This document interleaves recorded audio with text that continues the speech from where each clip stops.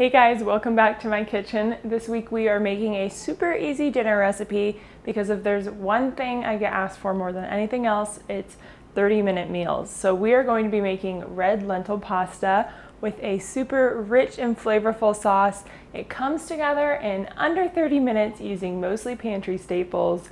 So let's get cooking. We're going to start by dicing up an onion. I'm just using one yellow onion here, taking off the skin, and then I'm gonna slice it in half. I find the easiest way to cut these is to cut all the way through. And then from here, just take it, hold on tight, claw your fingers up so you don't cut them, and just dice. And there you go. So that gives us some really tiny pieces. I've got this heating at medium heat, so I'm just going to add a hearty drizzle of olive oil. Then I'll add in those onions. I'm cooking these until they're like really golden, until they have this nice brown tinge to them. This part usually takes like 8 to 10 minutes, so you can prep the rest of your ingredients while you're waiting. Make sure to stir occasionally. Now that we've got those beautiful burnt bits, let's go ahead and add in some garlic. I'm using like 3 or 4 cloves. I'm also going to add in some dry oregano and dry thyme, and about 2 tablespoons of tomato paste. Toasting the tomato paste along with the garlic and blooming the herbs makes it so that it's a lot more rich and flavorful, and it really enhances the flavor. So we'll do that for just about 1 to 2 minutes. And then we will deglaze the pan with some wine.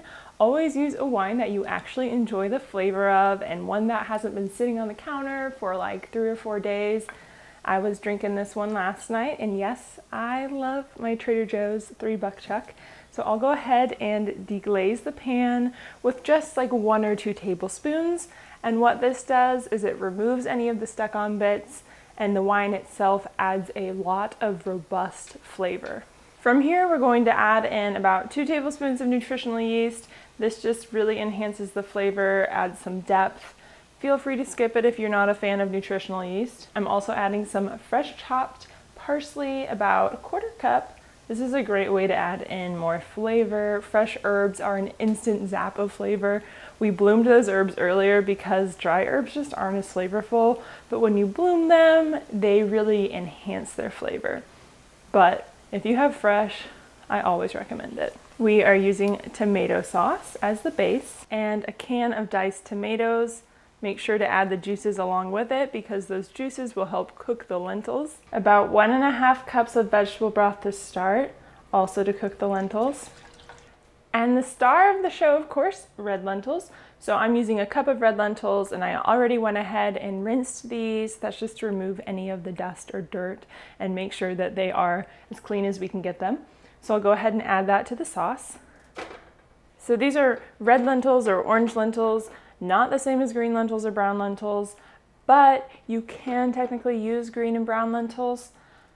They just take longer to cook, so these should be ready in just like 10-15 minutes of simmering, whereas brown lentils will take about twice the amount of time. Once you have that all nice and stirred together, we are going to have this come to a simmer.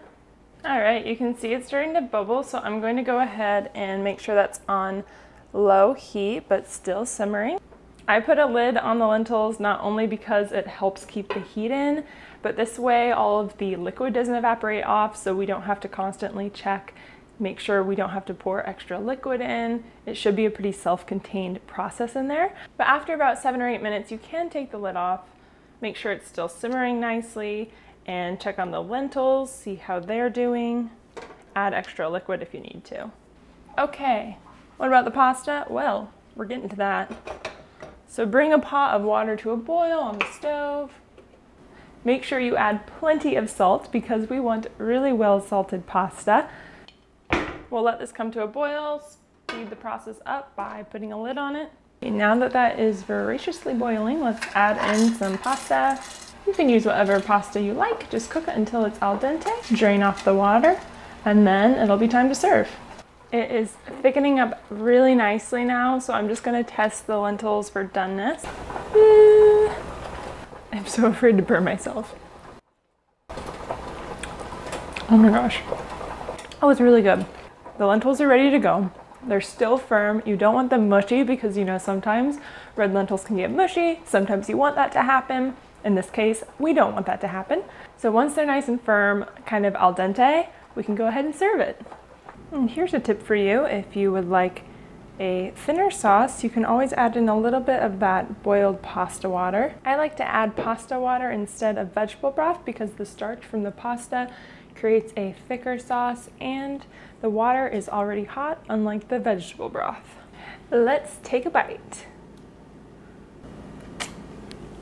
Oh my goodness. It's kind of amazing that these are mostly pantry staples, but I think that's the magic of cooking. One of the reasons I love this recipe is because it is packed with protein from those lentils.